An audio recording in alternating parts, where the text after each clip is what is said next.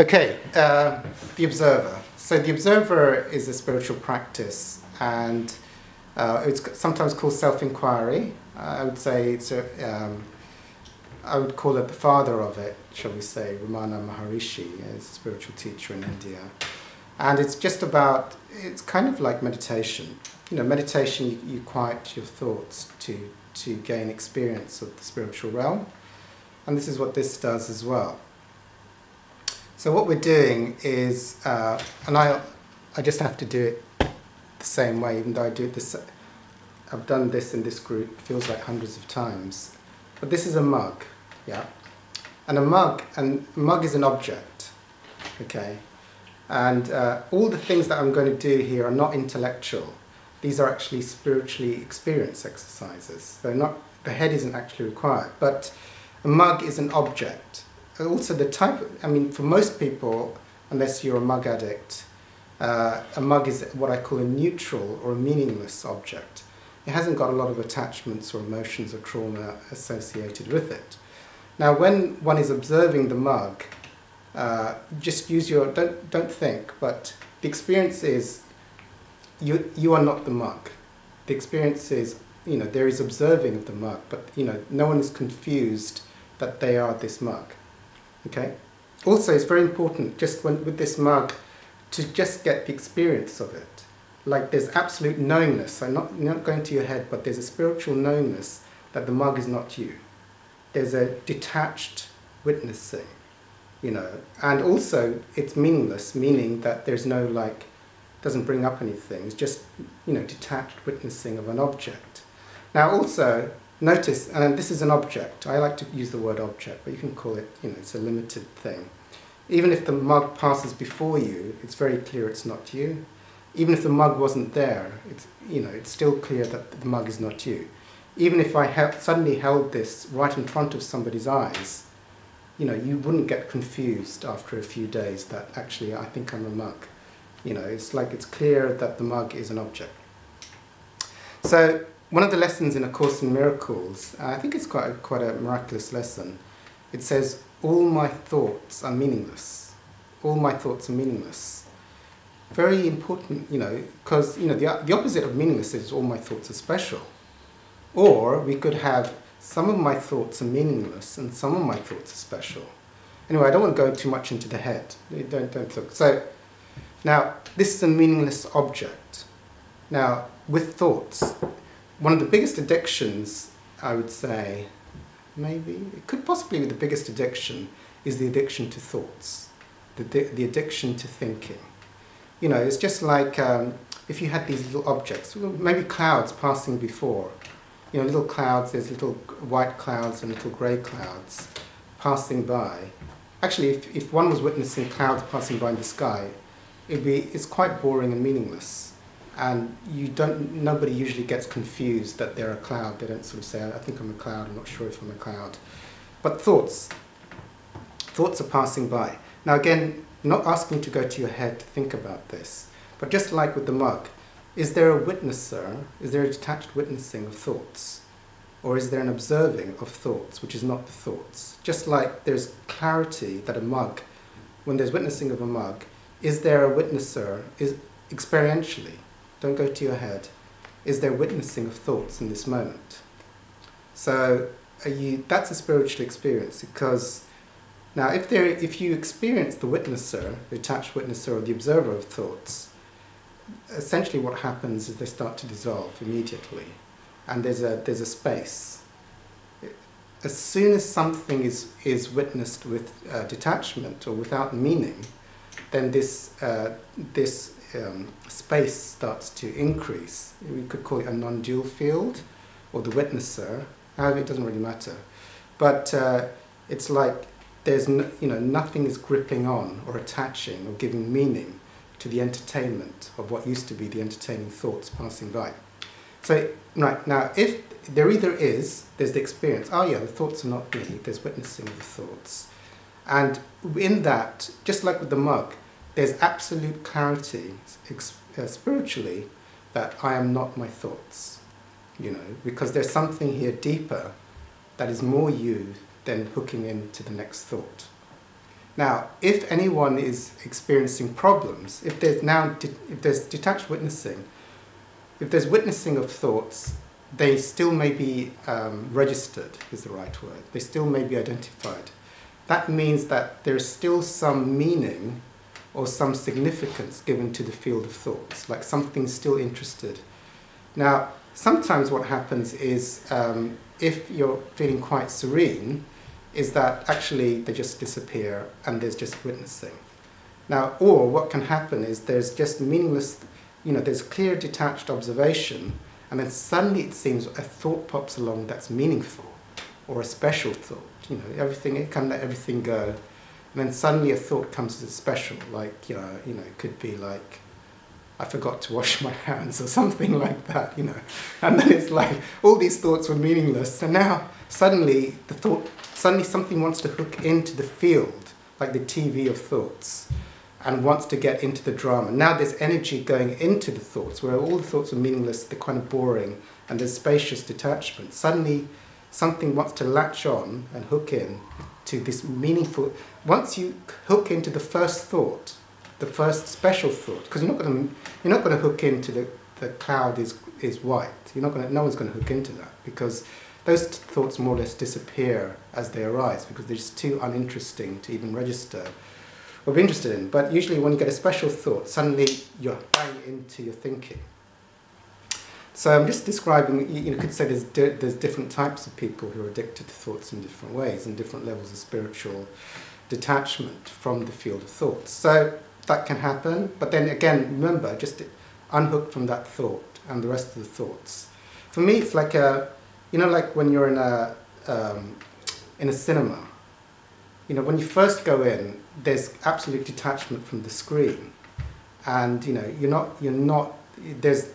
someone was to say, "Are you the screen?"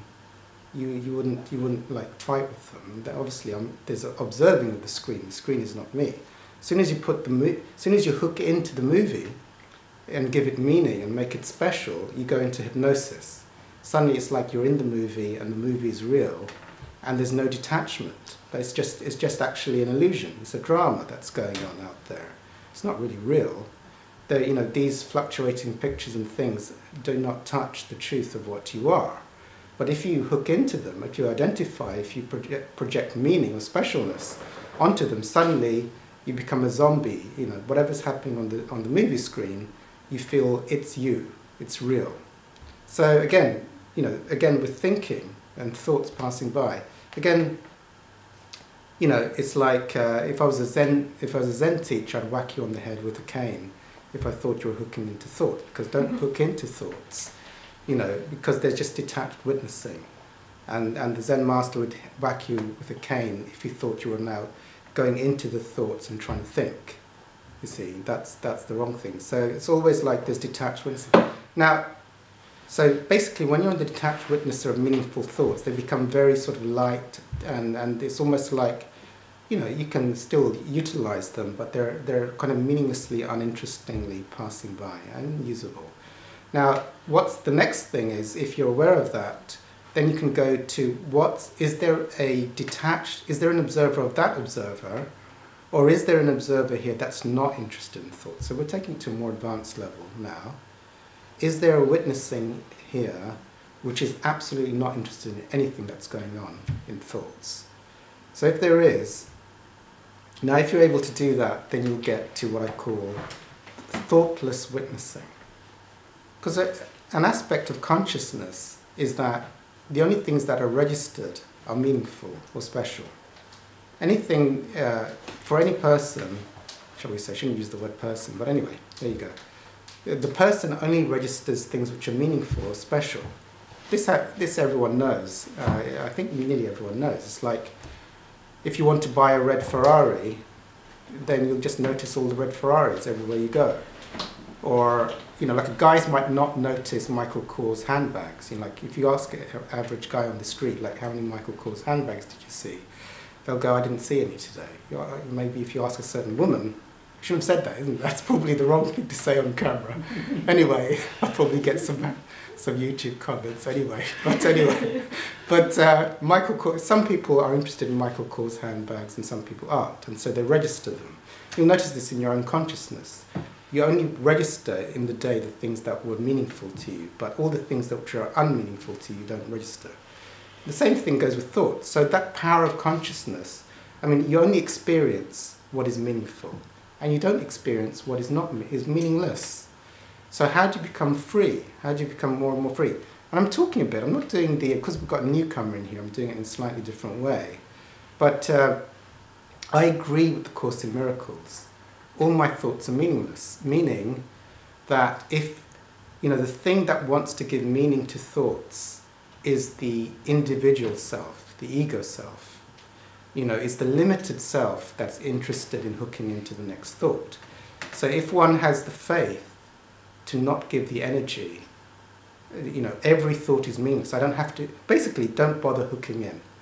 It's like a TV set's on, don't bother hooking into any of it. And the ego will argue, well, maybe there's going to be a special thought, the next thought's going to be special, so I should just keep watching in case a special thought comes along. I don't want to miss that.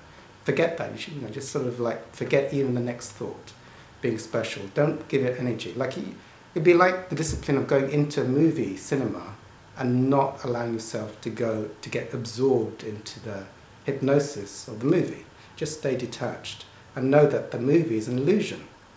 You don't have to buy in, like if it's a horror movie or a werewolf movie, you don't have to buy in and start screaming.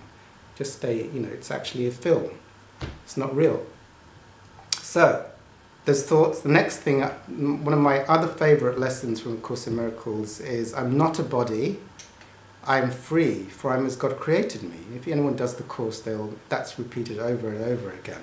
I think the Course does that because it knows that it's like the addiction to identifying, to hooking into the body is one of the biggest things that humans have.